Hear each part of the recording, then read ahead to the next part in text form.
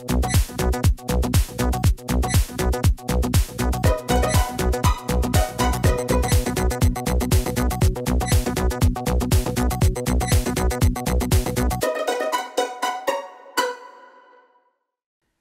وبناتي طلبة وطالبات الصف الثاني الإعدادي، أهلا بكم في حلقة جديدة لدراسة مادة الماث تحت رعاية وإشراف وزارة التربية والتعليم.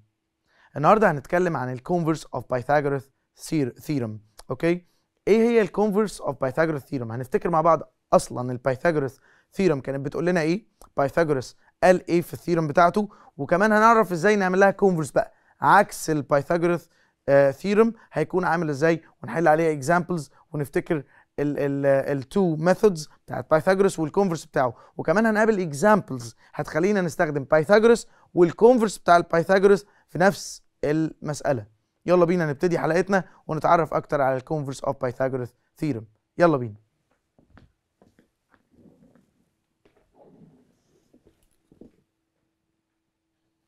يلا بينا نبدأ ونعرف يعني ايه كونفرس اوف بايثاغورس ثيورم، وكان بايثاغورس ثيورم نفسها بتقول لنا ايه.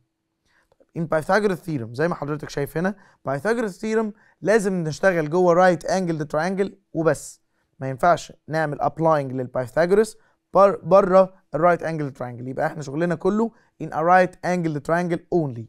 طيب as you see if triangle ABC is right at A، زي ما انت شايف كده عندي right angle هنا at A، ايه اللي بيحصل؟ BC squared، BC ده كنا بنسميه ايه؟ yes the hypotenuse، الهايبوتنس هنا هو اسمه بي سي. بي سي squared equals AB squared plus AC squared. So the square length of the hypotenuse equals the sum of the two squares of the other sides. Okay? Now we shall study the converse of Pythagoras theorem. ازاي بقى نعرف الكونفرس؟ بيقول ايه الكونفرس؟ طيب نخلي بالنا ونراجع تاني. بايثاغورس كان بيقول ايه؟ بايثاغورس كان بيقول لو عندي 90 degrees يبقى الهايبوتنس squared equal the summation of the two other square lengths. تمام؟ طيب ده لو عندي ايه؟ 90 degrees. طيب تعال نشوف بقى الكونفرس بيقول لنا ايه.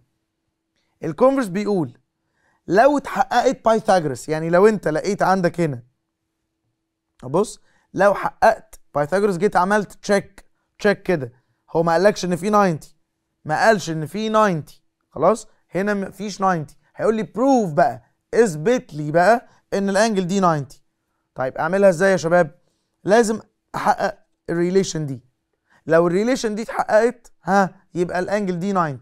طيب تعالى كده نربط الدنيا ببعضها ونفهم الموضوع عامل ازاي.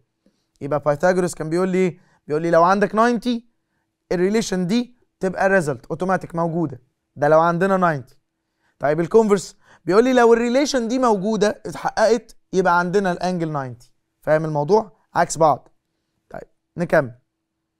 then measure angle A equals 90 زي ما انا قلت لحضرتك.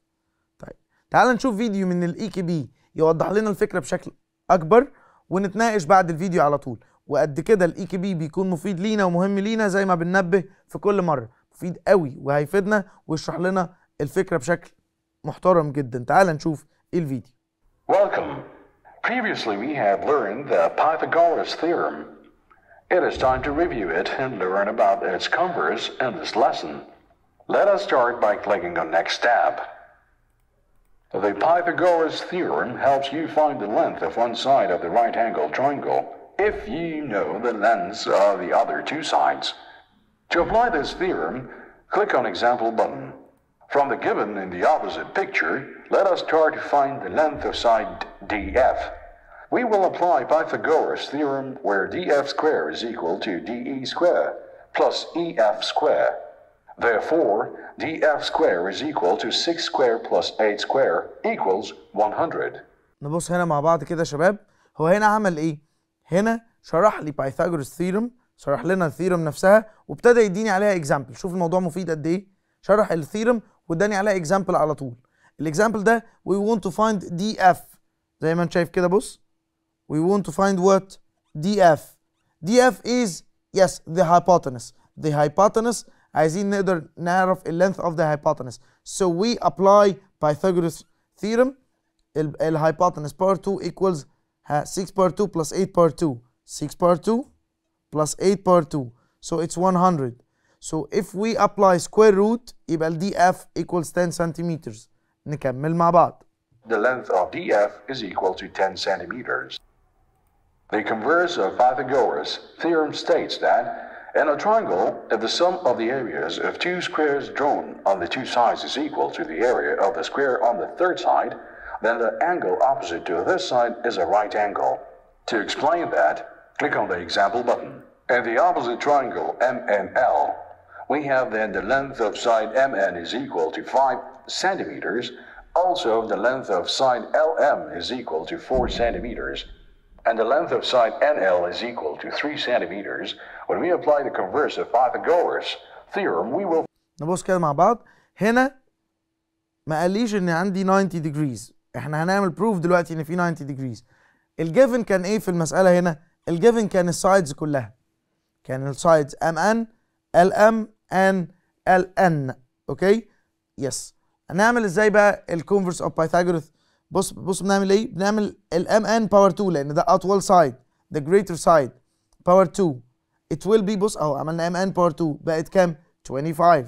طيب جينا نعمل دول بلس بعض باور 2 يعني ال ام all باور 2 بلس ال ان all باور 2 it's 4 باور 2 بلس 3 باور 2. لو حضرتك عملت 4 باور 2 بلس 3 باور 2 هتلاقيها برضو 25. يعني mn squared طلعت equal to the summation of the two other squares. So ال في الحالة دي is right angle. فاهمين الفكرة؟ يعني ايه الكونفرس؟ طيب نكمل مع بعض الفيديو.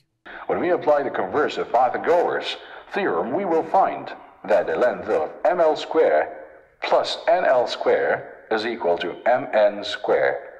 Therefore, the triangle MNL is a right angle triangle at L.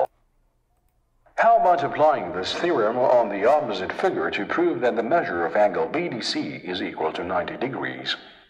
زي ما حضرتك شفت هنا بعد ما خلصنا خالص شرح الاكزامبلز ادانا بقى اكزامبل نحله احنا نقدر احنا نشتغله لوحدنا. وبص على الاكزامبل هنا زي ما قلت لك بيبقى من انواع الاكزامبل اللي بتقدر تستخدم فيها Pythagoras and the Converse of Pythagoras الاثنين مع بعض. التريانجل الاولاني عندي هنا 90 degrees so I can use yes Pythagoras.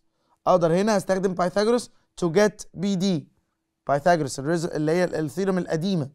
طيب وبعد كده هيبقى عندي BD DC and BC. We want to prove that measure angle BDC اللي هي الانجل دي equals to 90. عايزين نعمل proving بقى لده. طيب ازاي؟ اتفقنا هنجيب ده باور 2 ده باور 2 وده طبعا بعد ما نجيبه باور 2 ونشتغل بالكونفرس.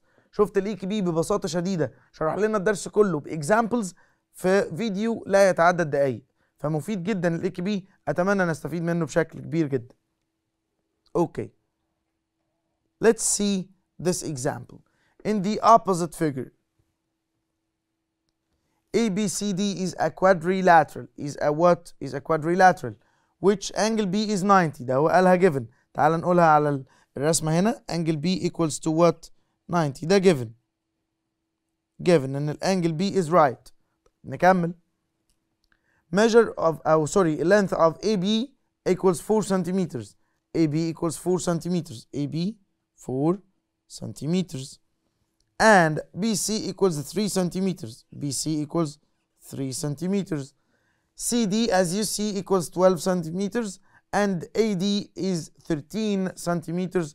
So prove that measure of angle ACD اللي هي الانجل دي شايفها ACD equals to 90 degrees. تعال نشوف هنعمل proving ازاي للشكل اللي قدامنا ده. اوكي نبص مع بعض. measure of angle B equals to 90 given. ده الجيفن. بص بنكتب الجيفن. and RTP we want to prove that measure of angle ACD this is ACD angle ACD equals to 90 not ABC. ACD equals to what? 90. so عايزين نعمل proof ان الانجل دي 90 لان اصلا ABC is 90 degrees ده given. اوكي طيب نعمل كده ازاي يا شباب؟ هنا هنستخدم التو methods Pythagoras and the converse of Pythagoras. يلا نشوف ازاي. هنشتغل الاول على التراينجل اللي اسمه ABC. بص معايا كده. in triangle ABC. بص كده عندي هنا 90. so we can apply Pythagoras. yes, Pythagoras theorem اهي. so AC squared equal AB squared plus BC squared. this is Pythagoras theorem. yes. yes. so AC squared equal 16 plus 9. جبنا منين ال 16 وال 9؟ 16 is 4 par 2. ثانية واحدة. yes, 16 is 4 par 2. this is 4 centimeters. and this is 3 centimeters. So 4 par 2 is 16. 3 par 2 is 9. So it will be 25. So AC equals 5. يبقى كده عرفنا ان ال AC 5 centimeters. طيب تعال نبص هنا بقى في التراينجل ده. triangle ACD. in triangle ACD. yes, تعال نبص هنا مع بعض. how to apply Pythagoras. how to apply ايه؟ Converse of Pythagoras. AD هنا عندنا ال AD power 2 equals 13 power 2 is 169. عمل هنا أطول side ال greater side اللي هو المفروض هيكون الهايبوتنس عملوا power 2. and also CD power 2 is 144. and also AC power 2 اللي احنا لسه عارفين اللينث بتاعته 5 power 2 is 25. طيب هنيجي دلوقتي نعمل ايه؟ هنعمل adding لدول. بص adding ل CD and AC. بص كده معايا. yes, AD power 2 اللي هو 169 equals 144 plus 25. لو عملت لدول add هتطلع 169.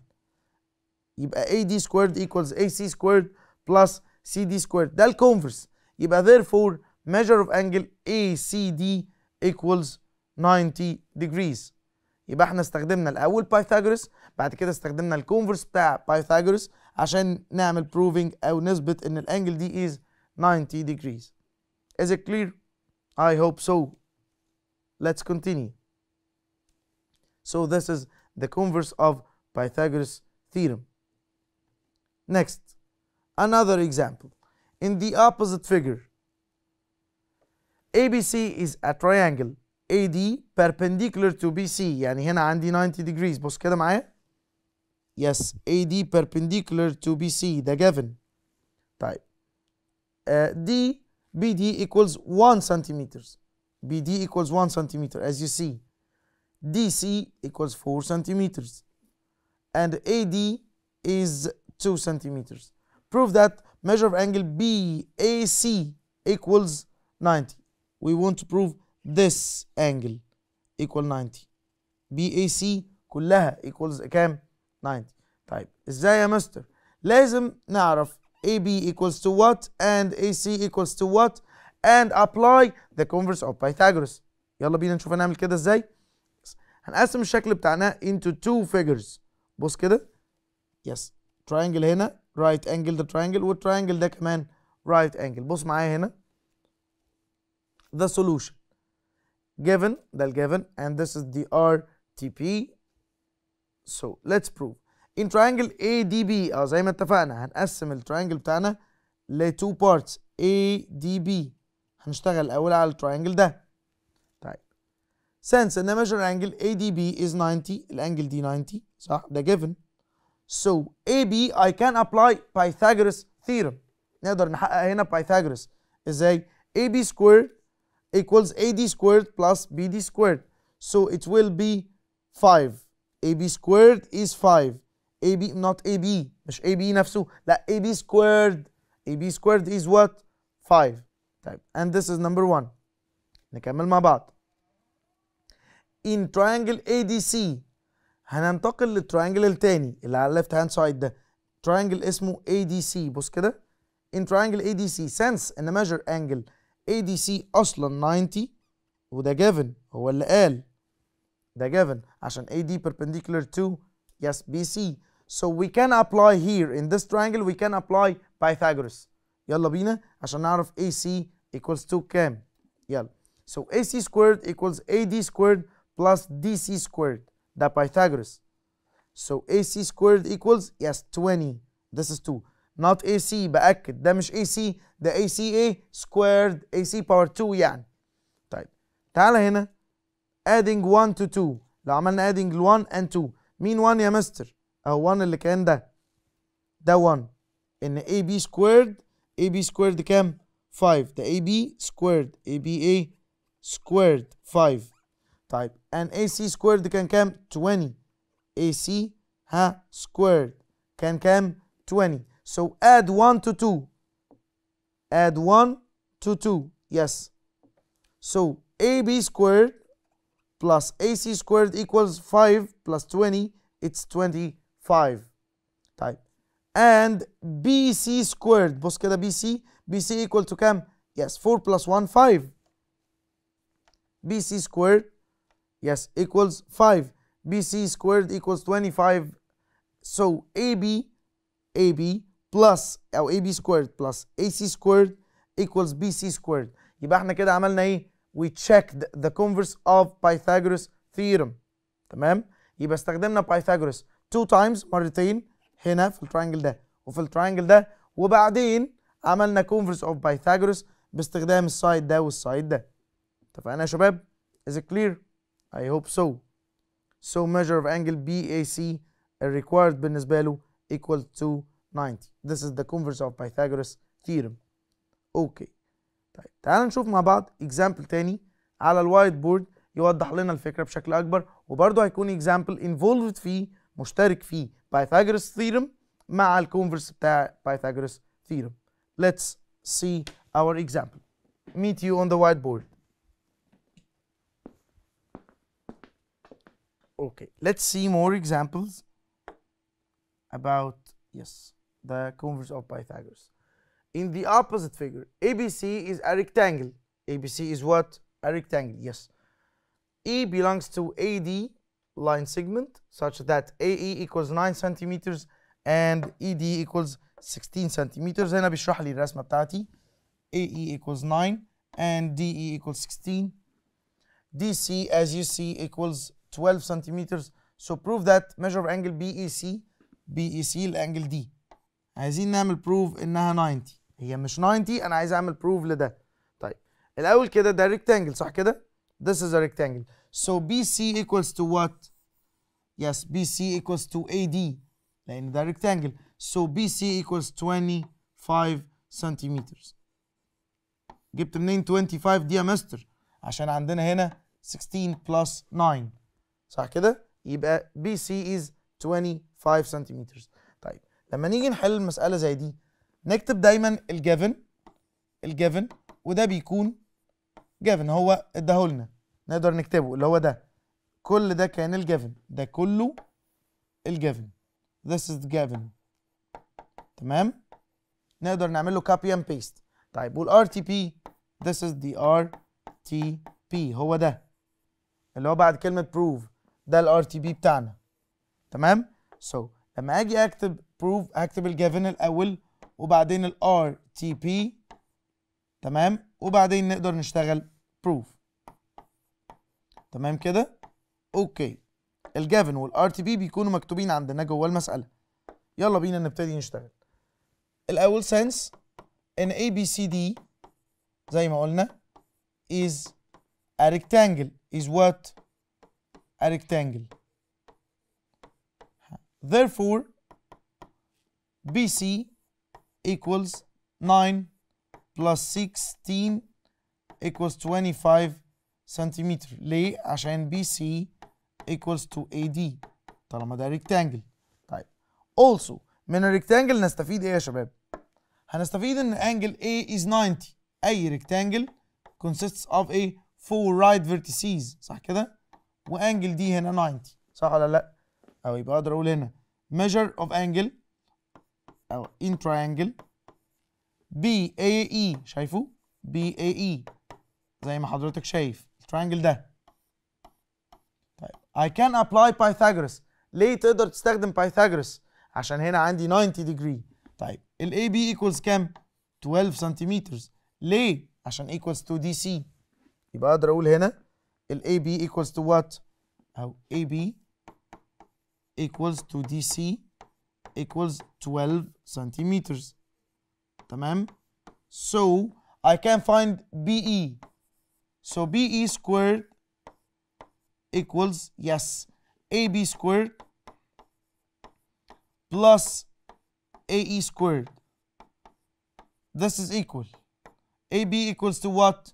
AB squared equals what? 12 to the power 2 plus 9 to the power 2.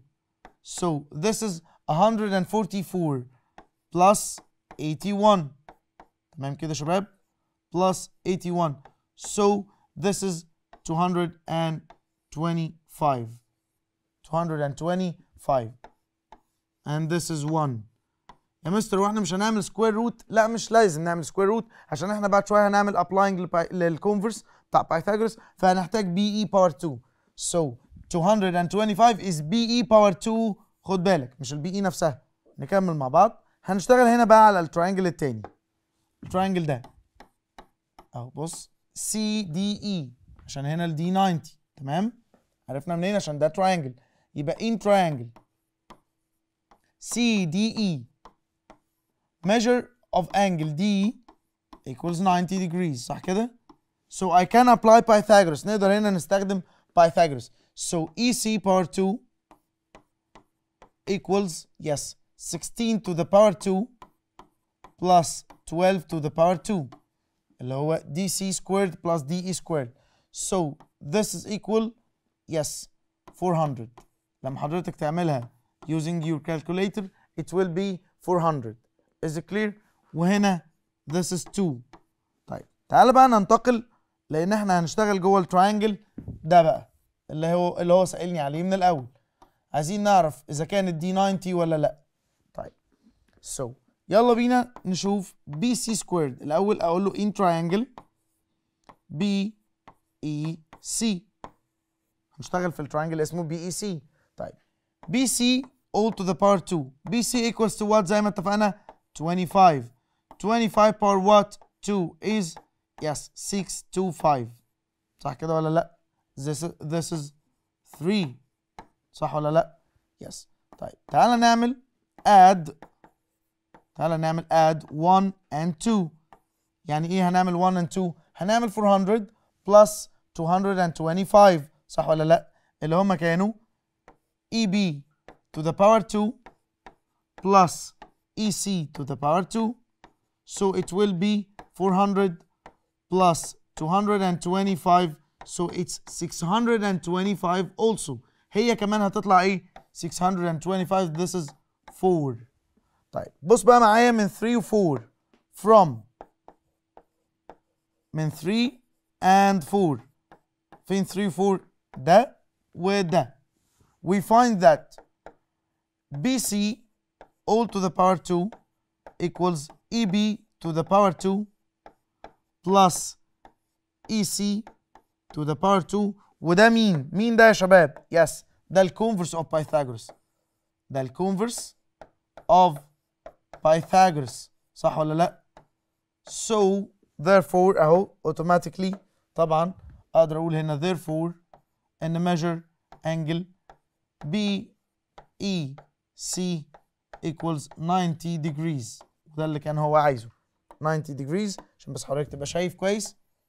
90 degrees yes. And this is the final answer. أتمنى نكون استفدنا وأقابلكم الحلقات اللي جاية على ألف خير.